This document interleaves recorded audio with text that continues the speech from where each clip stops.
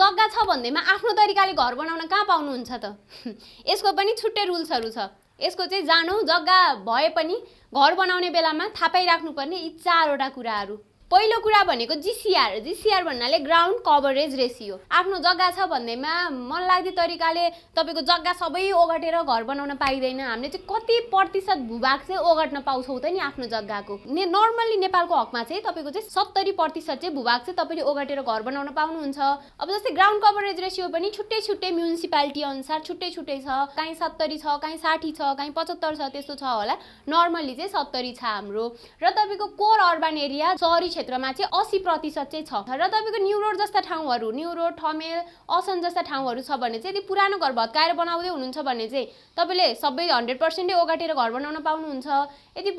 नयाँ घर सर्लक्ककै बनाउँदै हुनुहुन्छ भने 80% मात्रै ओगटेर घर बनाउन पाउनुहुन्छ यो रह्यो तपाईको ग्राउन्ड कभरेज रेशियो कति प्रतिशत भूभाग चाहिँ ओगटेर घर बनाउने अर्को रहेको छ फ्लोर एरिया रेशियो भन्नाले तपाईको टोटल ल्यान्ड जग्गा चाहिँ 1000 स्क्वायर फिट छ भने 2.5 ले मल्टिप्लाई गरिदिनुहोस् त्यो भनेको 2500 स्क्वायर फिट तपाईले 2500 स्क्वायर फिटको मात्रै घर बनाउन पाउनुभयो अब 2500 स्क्वायर फिटमा ग्राउन्ड फ्लोर तपाईले 1000 स्क्वायर फिट माथिको फ्लोर 1000 स्क्वायर फिट बनाउनु भयो भने त्यो भन्दा माथिको फ्लोर चाहिँ 2.5 तला बनाउँदै हुनुहुन्छ भने त्यो भन्दा माथिको फ्लोर चाहिँ 500 स्क्वायर फिट मात्रै बनाउन पाउनुभयो सिम्पली बुझ्नु भयो होला टोटल घर चाहिँ 2500 स्क्वायर फिटको मात्रै बनाउन पाउनुभयो जस्तै म फेरि पनि दोहोराउँछु हजुरको ग्राउन्ड फ्लोर 1000 स्क्वायर फिट बनाउन पाउनुभयो भने माथिको फ्लोर पनि 1000 स्क्वायर फिट र त्यो भन्दा माथिको चाहिँ 500 स्क्वायर फिट यति मात्रै कायम गर्न पाउनुहुन्छ त्या भन्दा बढी चाहिँ बनाउन पाउनु हुँदैन फार भनेको चाहिँ यस प्रकारको रहेको छ र अर्को भनेको चाहिँ बिल्डिङको हाइट के गर्ने त जग्गा छ भन्दैमा मन लाग्दो तरिकाले उठाउन पाइन्छ त पाइदैन नि त्यसको पनि आफ्नै नै लजहरु छ हाइट कसरी कायम गर्ने भन्दा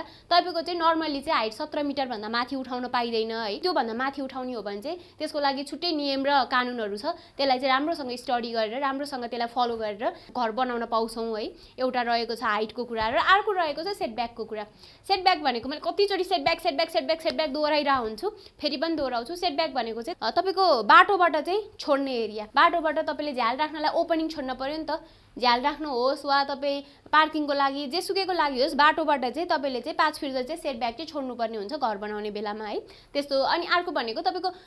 अर्काको घरबाट चाहिँ ओपनिङ राख्दै हुनुहुन्छ ओपनिङ भन्नाले झ्याल हुन सक्छ भेन्टिलेसन हुन सक्छ ढोका हुन सक्छ ढोका झ्याल जे पनि राख्नु होस् अर्काको जग्गाबाट चाहिँ 5 फिट चाहिँ तपाईले छोड्न पर्छ सेटब्याकको लागि त्यसलाई चाहिँ सेटब्याक भनिन्छ अर्काको जग्गामा टाँसेर चाहिँ तपाईले झ्याल ढोका राख्न पाउनु हुँदैन